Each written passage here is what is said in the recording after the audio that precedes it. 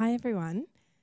Just while our slides are loading, we'll introduce ourselves. So my name is Joli and I'm from the University of Melbourne, and I work in the office of the Provost, where we're really looking at student voice strategy and also how to involve students in university governance and kind of strategy creation at that university-wide level. And also looking at how we can promote a culture more broadly across the university of student and staff partnership. And I'm joined by... Thanks, Joli. Hi, everybody here in the room and in Zoom land. I'm Allie. I'm studying a fine art degree in photography at our South Bank campus in Melbourne. And yeah, I am a student facilitator with Sean, who you're going to meet in a minute. And yeah, it's my pleasure to be here today. Yeah. Hi, everyone. My name's Sean, and I'm studying Bachelor of Design, majoring in Landscape Architecture. And yes, both me and Allie are student peer facilitators, and we have joined with Joli to work in this new initiative set up by the university called the Melbourne Student Forum. And we're really excited to share that with you guys today. So before we get started, I'd like to acknowledge the Jagera people who lands we're meeting on today, and also acknowledge the unceded lands of the University of Melbourne's campus, the Wurundjeri people and the Bunurong people. So as Sean mentioned, we're going to be sharing a little bit about the Melbourne Student Forum, a new program that we launched this year. And just to give you a little bit of context, I think it's the first time in the university's history we've had student voice explicitly mentioned in our strategies. And this gives us a real opportunity to say, okay, we have this kind of direction that we want to welcome students as partners into our university's governance and decision making. Not only do we have it now in our strategies, but the Vice-Chancellor recently posted on LinkedIn, it's really important to hear from our students. So we also have leadership. Our Provost is extremely dedicated to this concept as well. So we're in a kind of groundswell moment at the university. And I guess we as the Office of the Provost were thinking, okay, if we're going to lead a strategy on this, we need to be leading by example and thinking about how we're bringing students into that kind of university-wide strategy and direction as well. And that's where the Melbourne Student Forum was born. Amazing. Thank you, Joli. So yes, the Melbourne Student Forum was an initiative set up by the University of Melbourne, in which we gathered 100 diverse students to really talk about their issues and experiences that's relevant to them at the time at this more broad university scale, so that the university can start to better itself from that student point of view. And one thing that a lot of speakers have mentioned today is this idea of diversity when setting up these groups, and that is a big part of this forum itself. This idea of diversity is really relevant, in which that 100 group is made up of a range of diverse students, ranging from postgraduate to undergraduate, international students, and just a whole bunch of different diverse groups. So we really wanted to highlight that. Additionally, as I mentioned, these are forums that were set up to deal with the university issues from that student point of view, which Allie will mention a little bit later on. But yep, these issues are relevant to the students at a time, and they are chosen by the students and will continue to be chosen by those students moving forwards. Additionally, there were senior staff present at these forums, such as the Deputy Vice-Chancellor, Pip Nicholson, and the Pro-Vice-Chancellor, Jamie Evans. But one thing to notice was that while this forum was to set up the students to talk about their own experiences, we want to make sure those staffs weren't present at the tables themselves. So we had lots of different tables, which maybe a group of 6 students were talking about their own experiences, while the staff were off to the side just actively listening, just to make sure that they didn't put in their own biases or inputs to sort of scare those students away from sharing those experiences. Amazing, and now we're actually going to show you a quick video to sort of summarize what the Melbourne Student Forum was about.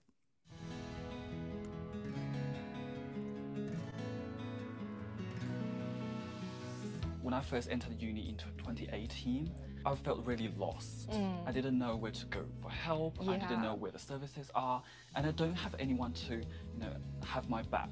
Yeah, you won't feel like strongly engaged on campus. And what we're doing in the Melbourne Student Forum is to find out those pain points and tackle them hands-on as students. It's really important as a current student that you're also paving the way for what you wish maybe your experience would have been for future students. So yes, you're talking for your present voice, but you also creating an impact that hopefully is going to last a really long time for future students, and I think that's really important work. And I think it's just very fun to meet new people and get to know them, their ideas, and like their different experiences, because I think it's very interesting how we can all have experience that is so vastly different in the same campus. Like, we're all studying in the same place, and yet we're all so different. So I think that's the most interesting part. I reckon it's a great opportunity to have a say. I'd just say, even if you don't know if you're quite confident in doing it, just do it anyway. It's very friendly environment on the tables where we discuss matters, and then you submit stuff through your phone, so it's not like you have to speak in front of a lot of people. So even if you're a bit shy, I definitely recommend to sign up, and I think it's a great opportunity.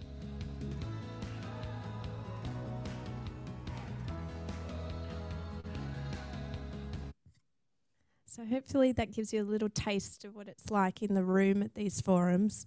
And I thought I would speak a little bit about how students were recruited and selected for the forum. So essentially, we made it as easy as possible to apply. Literally, the only thing we required was your student ID. Nothing else. We didn't want to know that you were really motivated or you were the best student or anything else. We just wanted a group of students to be together, to have dialogue together. We advertised that broadly through different staff teams, newsletters, on the student portal, and we also sent a direct email invitation to a random sample of students as well. From that process, we got about 700 students interested in participating, and we used a kind of stratified lottery to make sure we had representative amounts of undergraduate, postgraduate, international, domestic, a range of other areas. We actually even used student experience survey results, so we knew we had a mix of students that had high senses of belonging but also low senses of belonging, high student satisfaction, low student satisfaction, so that we were hopefully engaging a range of perspectives as well as demographics. And then we also followed that up once as well with a survey to the students to self-identify as different diversity groups if they wished, to make sure that we had representation of other diversity areas such as LGBTQIA+, students with disability, other areas as well. And from that process, we collected, a group of around 120 students, and coming into that room in the forum, and I don't know if Sean and Allie agree, it really was such a vibrant group of students who were open to discussing together and debating and having dialogue from all corners of the university, which was wonderful to see. I'll hand over to Allie to talk a little bit about how the forum runs. Thank you, Joli. So yes, just a little run down on all the topics that we covered over the 4 different forums that were held at Melbourne University. Those topics include student wellbeing, academic integrity in the context of artificial intelligence, which definitely is a hot topic at the moment, teaching quality and career readiness. And before we started those forums and when all the students came into the room, we also offered some training beforehand, which was really fantastic, just trying to set the expectations of the forum, provide a little bit more information about what a forum is and what we want to kind of get out of it, and also ways to have respectful discussions and setting up different case studies of what to do if you're at the forum and you're sitting on a table and there's a really loud voice and you're feeling silenced by that, how to kind of counteract that. So we went through different strategies and ways to kind of, really empower students to feel comfortable and create that safe space, which is really important for us, and that's the intention of the forum too. We want students to feel empowered and ready and feel like they have a purpose. It's not to intimidate, it's not to make them feel bad, it's to really, rise them up. And ways that we gathered that feedback and data, we did it in a few different ways. We did table discussions, which was really fantastic for students to mingle and get to know each other. That was really great for us to see. Love a chit chat. And also for those that don't really want to talk or kind of are fearful of public speaking, we had means of collecting data and recommendations online, through Polis, which was a really fantastic tool I don't really know how to describe it. Yoli's great at it. So if anyone has questions of how to use Pulse, yeah, ask Yoli.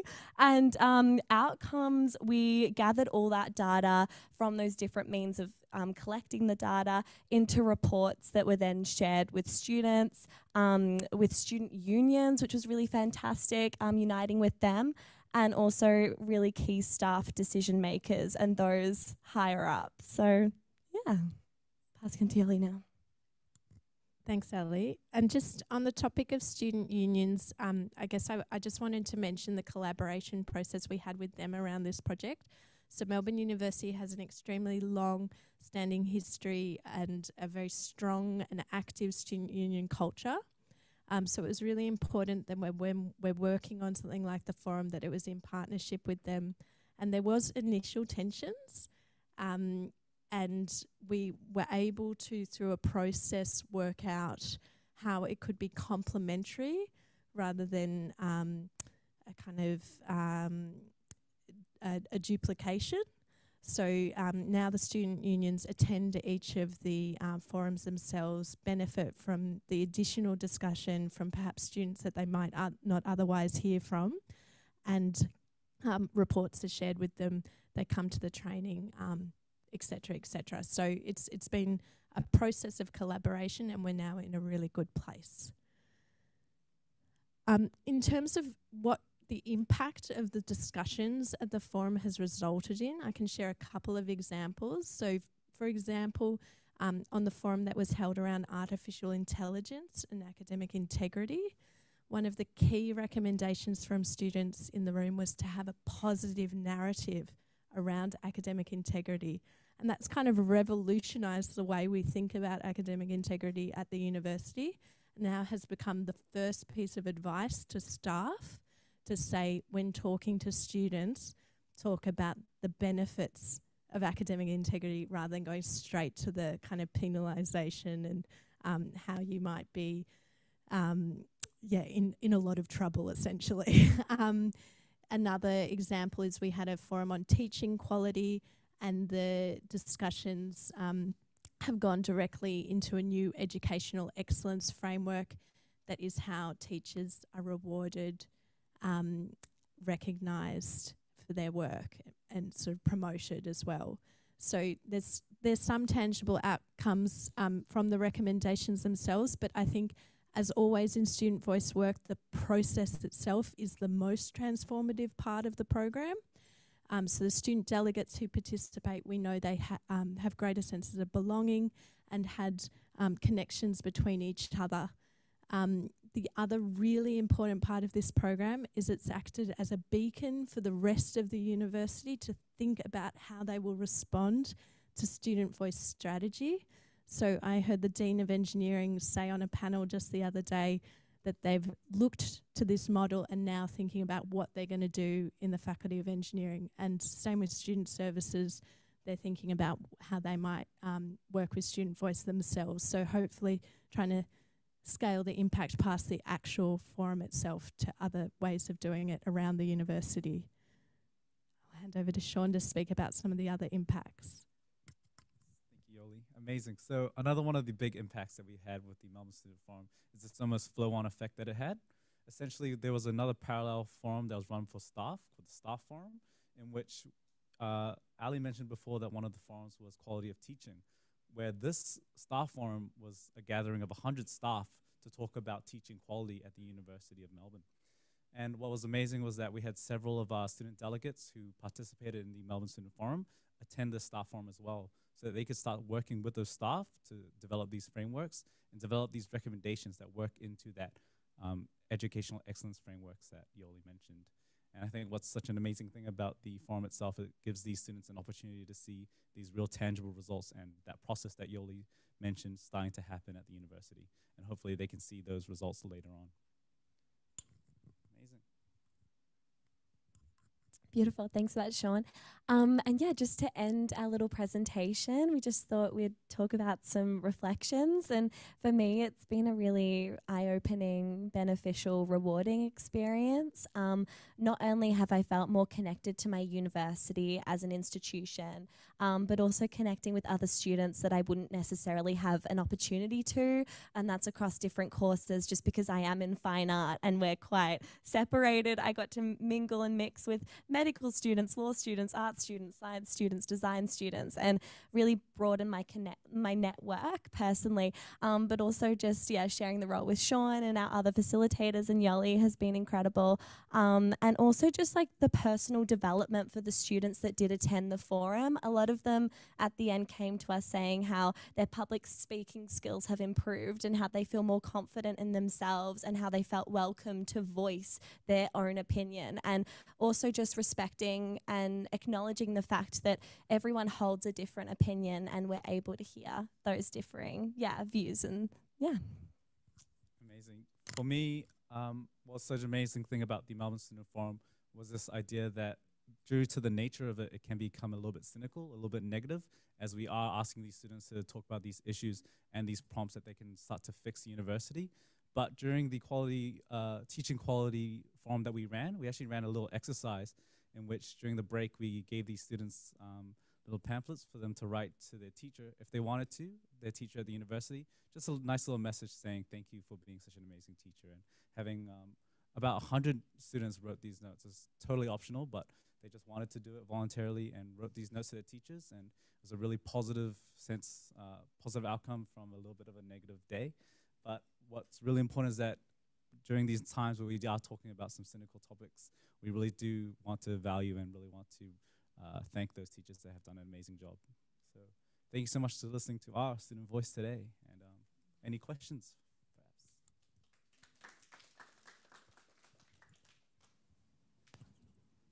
Here we go. Thank you. Very simple question. So how often do you run the student forum? So this year we ran it twice a semester, so 4 times a year. Yeah. And how do you do them only in person, or how do you facilitate them? This year we did them in person. It's something we're grappling with and to be honest, when I saw the practitioner workshop, that worked really well in the dual delivery. So I was a bit inspired by that. But yes, we're looking at how else we can involve online students as well. Yeah. And do you do them during semester time? So yes. At what time? So this year we ran them in weeks 4 and 8-ish. Yeah. But no. Yeah.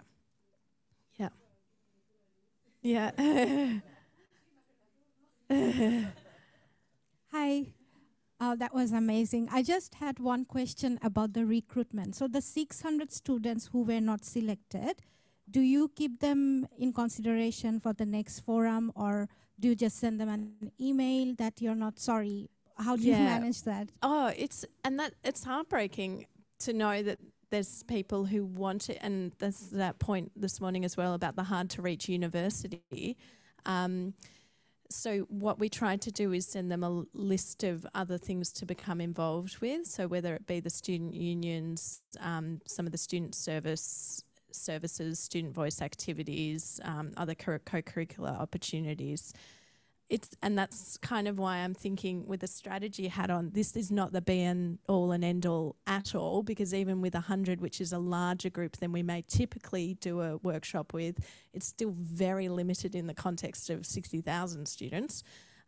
So what we're really aiming to do is to get a culture of student voice happening at the university where many staff and students are working at all sorts of scales together.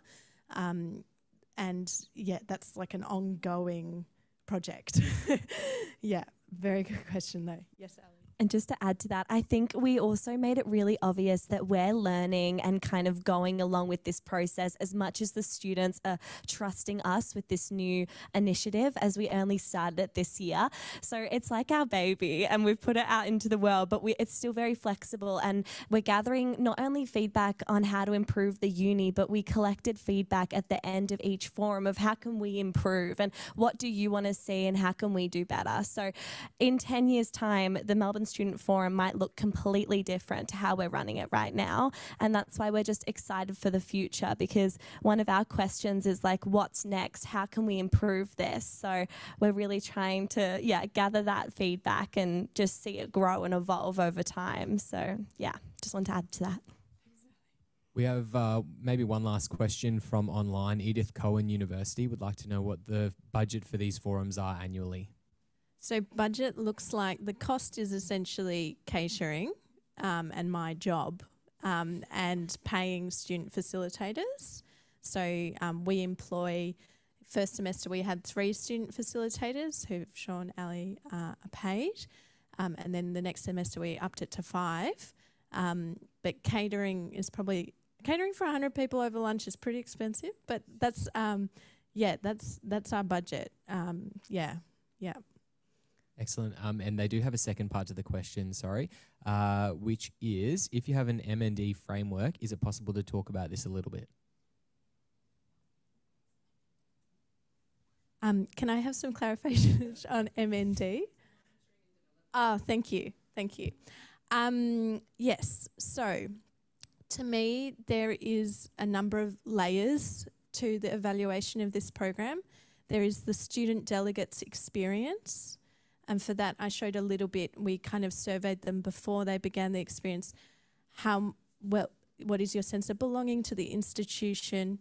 How do you think the University of Melbourne responds to student voice? Questions like that to see, and then surveyed them the same questions after the program, see if there was a change in perception, as well as each, as Allie mentioned, each kind of forum we of what went well that day from a kind of programmatic level. And then there's the recommendations that actually come out and what impact they have. That is a slower process because some of the recommendations will take years. Some of them are more instantaneous, like I mentioned the teaching excellence framework and the academic integrity recommendations. We were able to make some changes in the moment. And then there's the layer of influence of student-voiced culture around the university, and that's something I'm monitoring with faculties and others. So I can give you an idea of some of the layers we're looking at.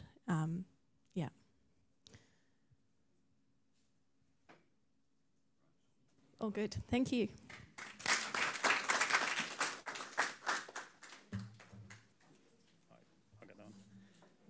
Excellent. Thank you very much.